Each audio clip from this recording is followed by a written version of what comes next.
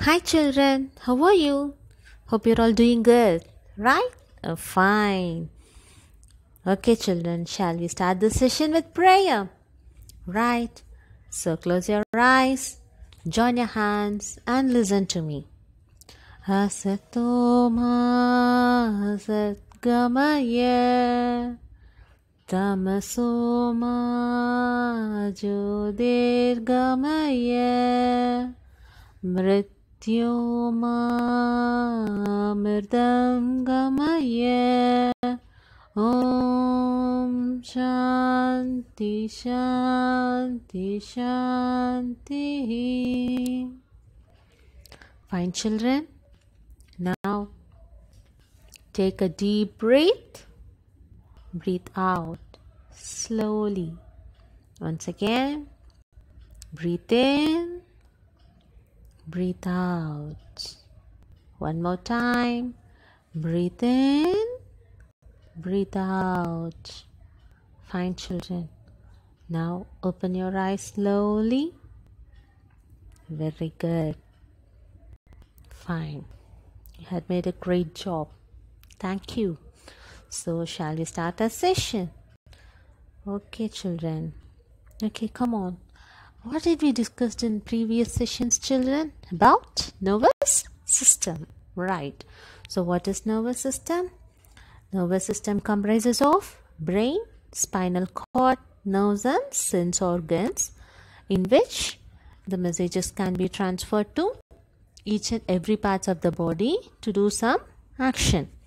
Among these, brain plays an important role. Right.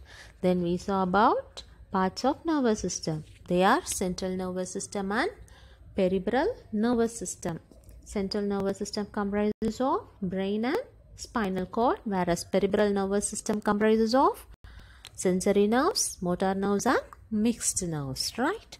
In that we saw about central nervous system. That is, we are seeing about brain. Brain is the important organ of central nervous system. It is termed as control tower as it controls all the activities of our body.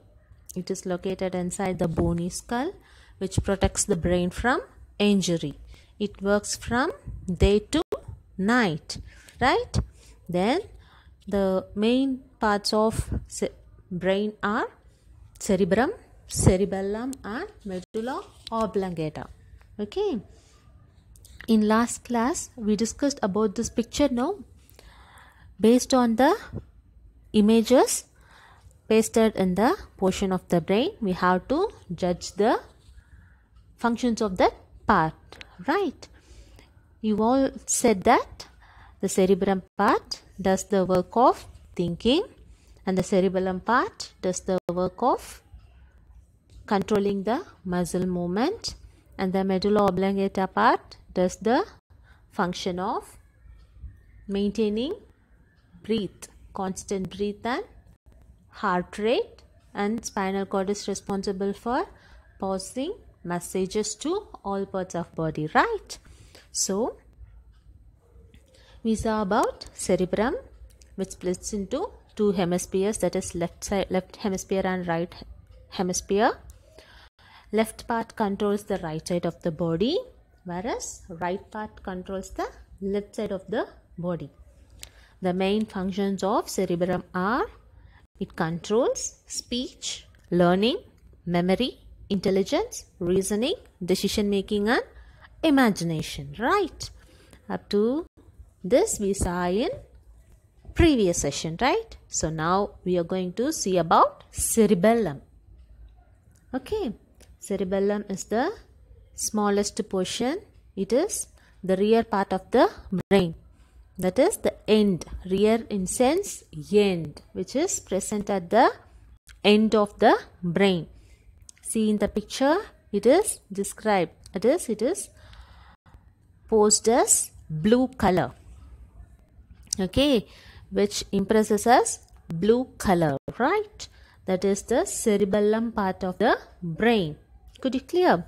It is located under the cerebrum, and the main function are coordinates muscle movements and maintain balance. Okay, to maintain the body balance and in order to coordinate the muscle movements. Cerebellum is useful. It controls these functions. Okay, it is responsible for these functions of the body and is located under the cerebellum. Okay, then coming to medulla oblongata, it is like the stem. Okay, it looks like the stem and it is at the lower part of the brain.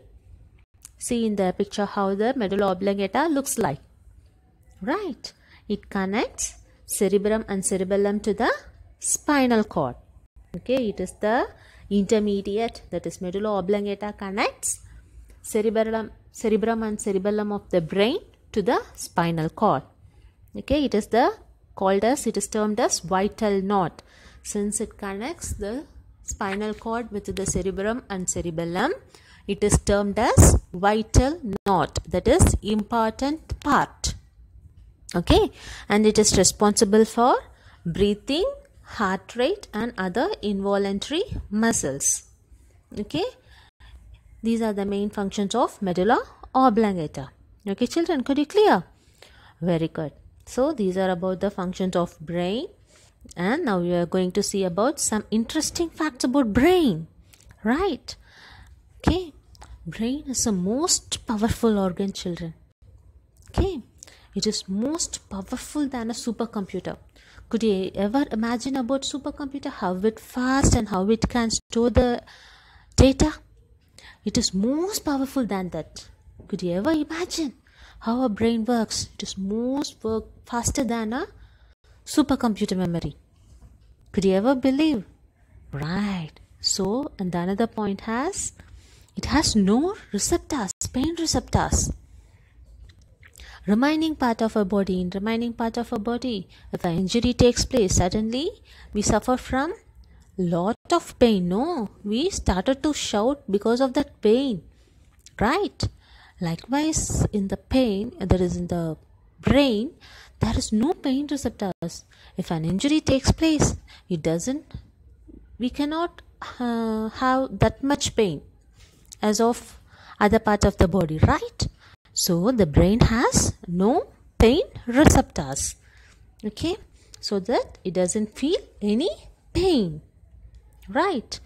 So our brain constitute 2% of our body weight. In our body weight, 2% will be constituted by brain weight. Only 2% will be constituted with brain. Okay, and the remaining will be constituted by other organs of the body. Could you clear? And coming to the next thing, in consuming the energy. Okay, in consuming the energy and oxygen, 20% will be utilized by your brain itself. Remaining 80% only utilized for our body. Could you clear about that? In our body consuming energy and oxygen in order to do some actions, right? In that, 20% will be utilized for brain itself. See how it will work, so that only it is very faster than, powerful than supercomputer. Right? 20% of energy and oxygen will be utilized for brain activity and the remaining 80% only utilized by our parts of our body. Okay? Could you so interested? No? Could you clear about these facts? It is so interesting, right? Fine. So now coming to the classwork part, right? So take your workbook, page number 14 and note down the answer, right? First question, state true or false. That B question, respiration in our body is controlled by the cerebellum in the brain. Is the statement is true, children? Whether respiration is controlled by cerebellum or medulla oblongata? Yes, it is controlled by medulla oblongata. So the statement is false. Right. Coming to the C question, the cerebrum helps us to memorize things. Yes, it is for thinking purpose and memorizing, right? So this statement is true. Okay, so now take the page number 19, that is MCQ part. Okay, you have to answer for this. First question, the brain, spinal cord and the nerves together constitute the nervous system, right? And the second question, dash controls all the functions of our body. Yes, that is brain. And the third question, dash is the part of brain which is responsible for circulation of blood in the body. That is medulla oblongata. Since it is responsible for heart rate, it is responsible for circulation of blood also. Right, so the answer is medulla oblongata.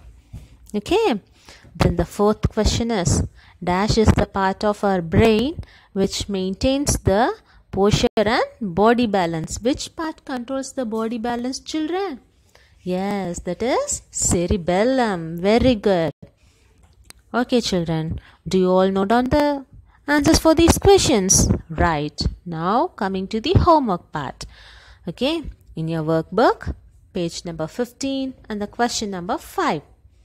Okay, draw a well-labeled diagram for the following. You have to draw a diagram of a brain and have to label the parts as cerebrum, cerebellum and medulla oblongata. Could you clear about the homework?